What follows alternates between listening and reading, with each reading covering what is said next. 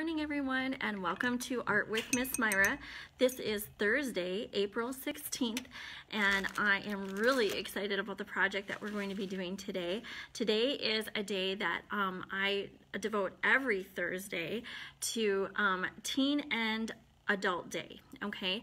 And so what we're going to do today is a little bit more involved project. It's something that is not hard or anything like that to do, but it's just a little bit more involved art project. And so I'm so glad that you all have joined me here today. And today the project that we are going to be doing is we are going to be doing a painting to inspire. Okay, and so the projects that supplies that you're going to need for this project are you're going to need water paper, printer paper, or if you have a canvas, you can use a canvas. This would be a good time to use your canvas if you have one. Okay, but you don't need one, to do the project, because you can still just do it on regular paper. But you need white paper. You need painter's tape, and we need watercolors. And then at the end of our painting, when we get all of our painting done, as you guys are doing your painting, I want you to be thinking about words that have significant meaning to you, words that inspire you, words that make you want to be a better person. Okay, so those are the words that I want you guys to be thinking about as we're doing our painting, and that's what we're going to write in the spots when we lift up our painter's tape. But I'm going to tip the phone down and stuff so you guys can see kind of what I mean.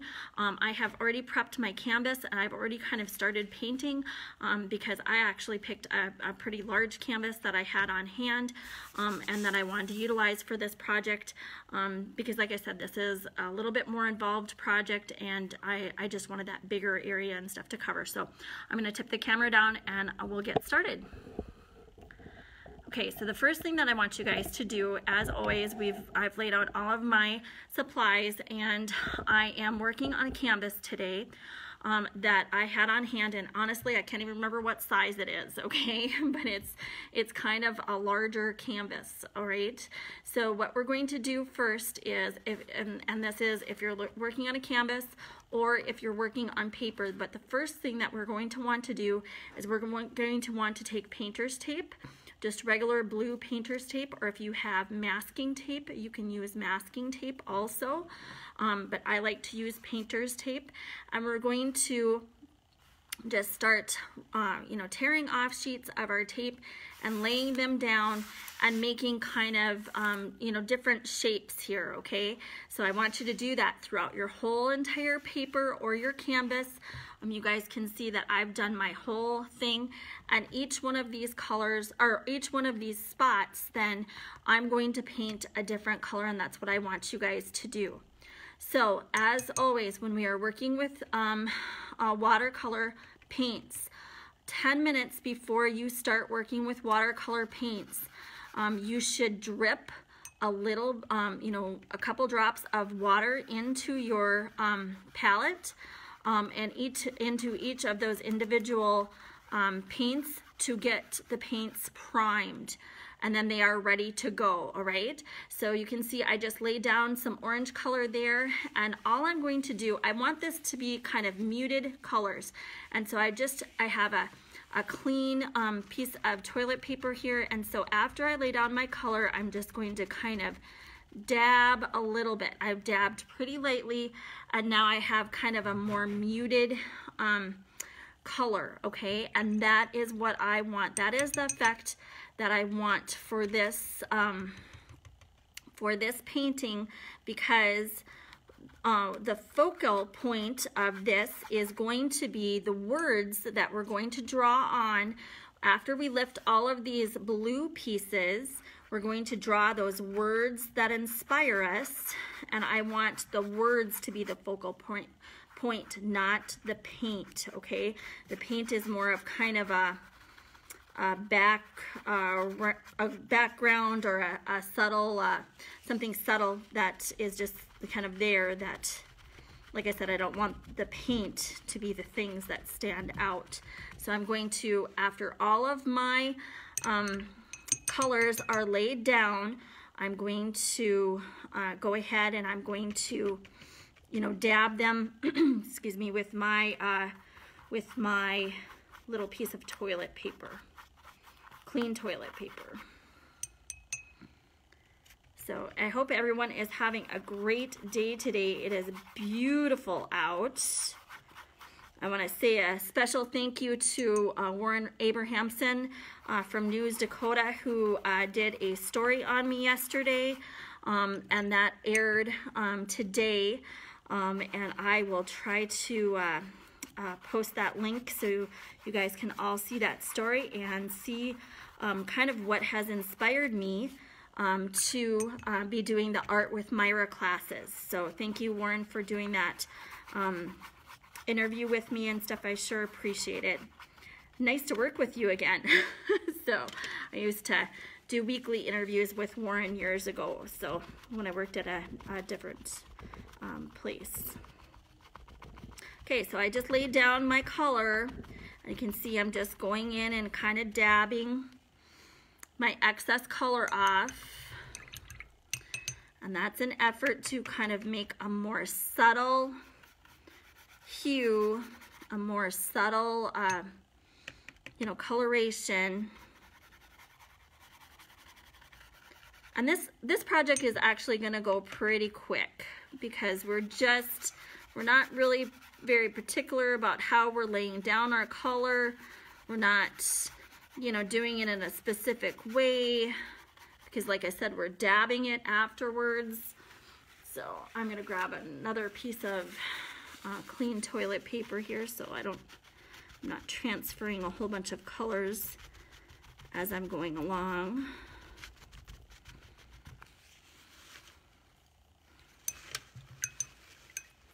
And this is why I picked a you know, picked a canvas that I had on hand to do this painting, because like I said, I want this to be a kind of a large thing. I want to showcase some of these words,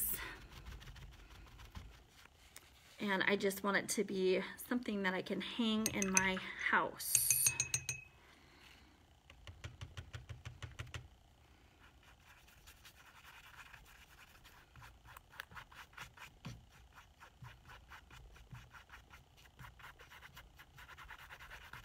Like I said, I'm not being really particular of how I'm laying my color down here. I'm just kind of laying the color down and then blotting it kind of to make it more subtle.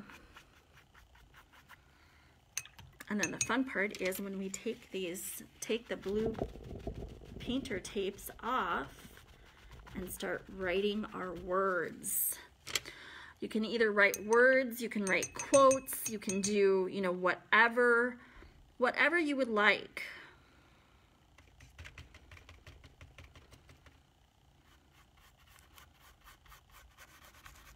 And I'm not doing wet on wet watercolor. I am just doing dry painting on my canvas.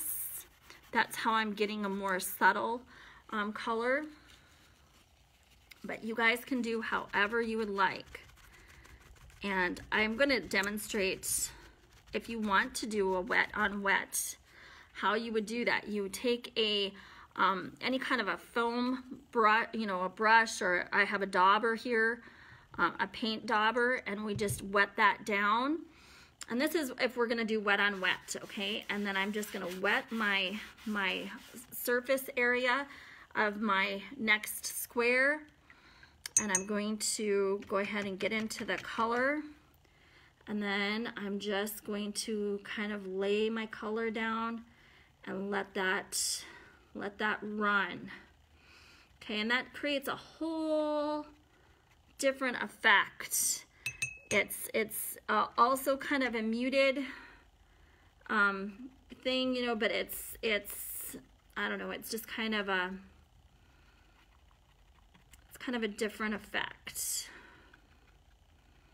So we'll make this one a wet on wet so you guys can see what I'm talking about.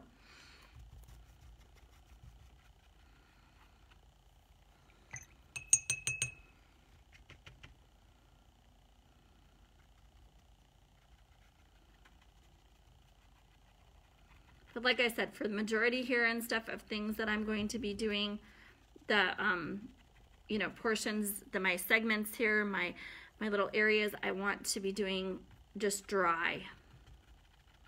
So the canvas is dry.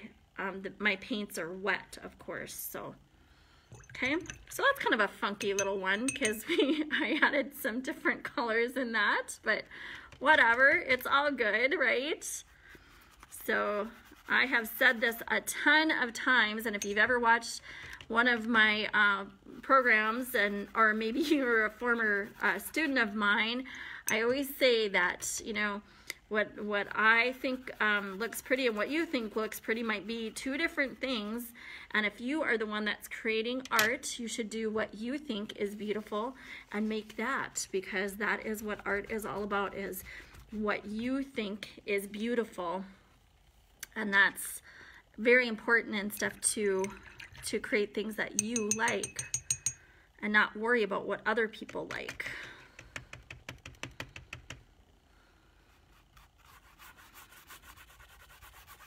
Now I'm back. I'm gonna do, like I said, this kind of muted coloration here and stuff, so I'm not worried about, you know, how I'm laying on my color. I'm just gonna lay on my color because I'm going to go in here with a little piece of toilet paper later and kind of blot this out.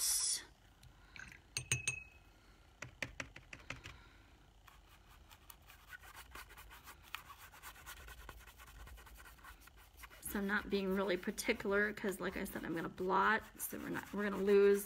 You're not gonna see any of the lines. I want to get a clean area here, and then I'm gonna just start dabbing with my little piece of toilet paper. And you can kind of move around the paint to a certain extent with that. So I am gonna dab a little bit here. Actually, that is kind of funky. I'm gonna dab that whole thing. That's kind of cool.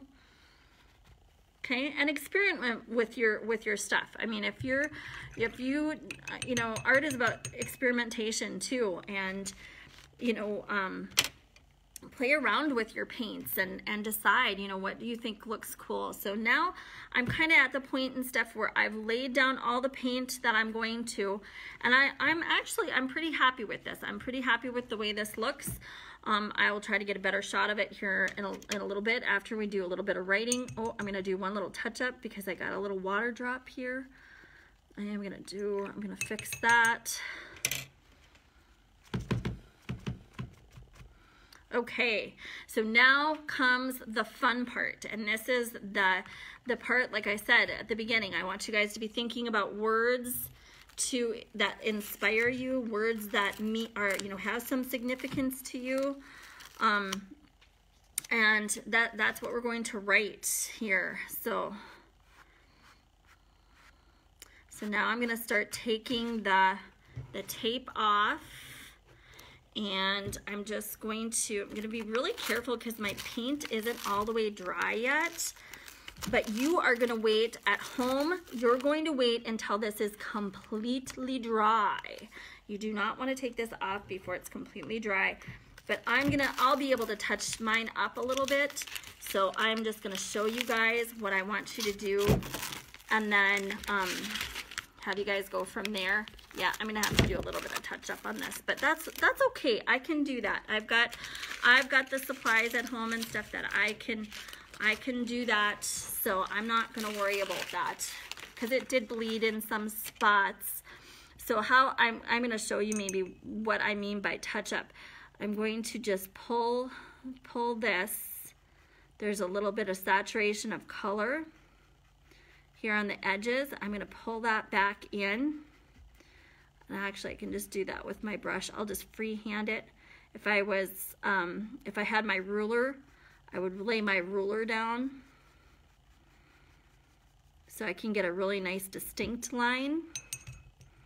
But that is how you're going to, if you have any little edges and stuff where the paint kind of, you know, got underneath the tape, that's how you're gonna fix them, okay? you're going to just pull that saturation of color in on your shape. And you know what? Like this one down here, that's just going to become part of the design. I meant to do that, okay? Does everybody believe that? I always say and stuff that there are no mistakes.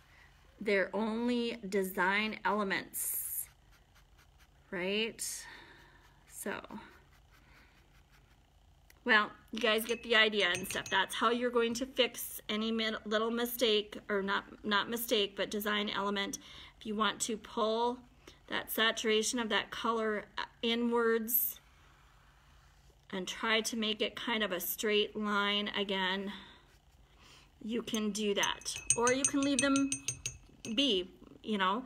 I mean, it's up to you, totally up to you. It's very helpful though if you guys make sure that your tape is on really well. All right, so now what I'm going to do, I've done some touch up here and stuff, and I'm not going to worry today about any of the other stuff. I'm going to do that touch up later. And what I'm going to start doing now is I'm going to take my black Sharpie and I want to start writing words in here that are inspiring to me. So on this one, you know, within the white, I'm going to write be strong. And then I'm going to, I want all of my words to be, you know, of course, readable, but I'm going to kind of,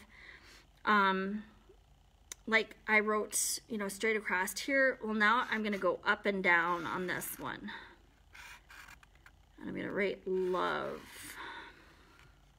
Love is an inspiring word, right?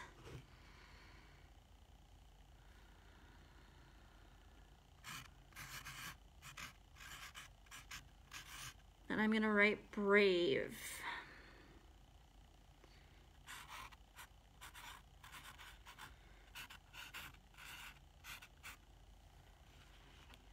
And fear not.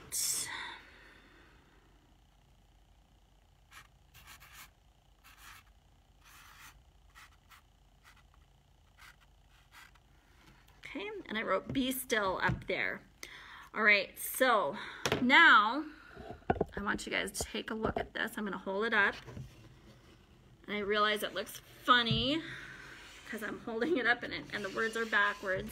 But this is our painting to inspire, okay?